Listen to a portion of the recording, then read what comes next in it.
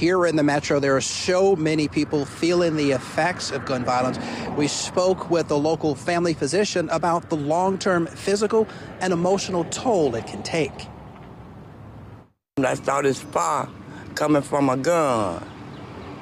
It went bang, bang, bang, bang, bang. A disabled woman in the line of fire thought she was hearing firecrackers outside her window. Then it went bang, bang, bang, bang again. I fell out my wheelchair and hit the floor. She hit the floor because someone was firing a barrage of bullets. It happened late Monday night on Willie Crump Lane in the town of Edwards. According to the police chief, officers recovered more than 60 shell casings from the crime scene. One of the rounds struck and killed 21-year-old De'Aaron Carter, while he and 4 other people sat in a car parked near the Edwards Head Start. A bullet hole and shattered glass from a door at a house near the shooting.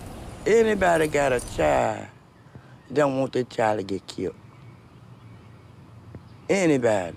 Why I come up in a little quiet neighborhood like this and start shooting it up?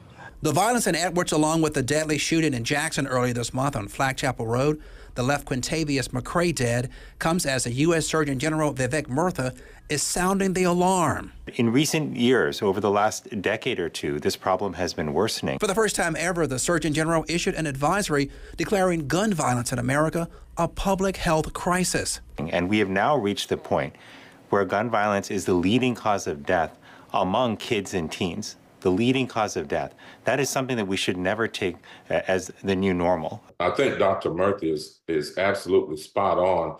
The physical effects, there's so many physical and also emotional, mental ramifications associated with it.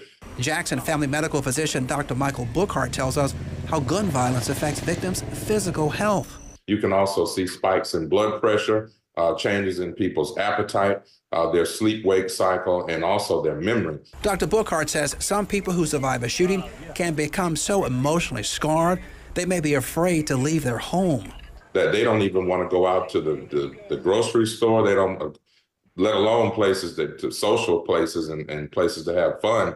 They're nervous going to the gas station where there's been significant spikes in gun violence. Think about this. Every year in America, nearly 50,000 people are killed by guns.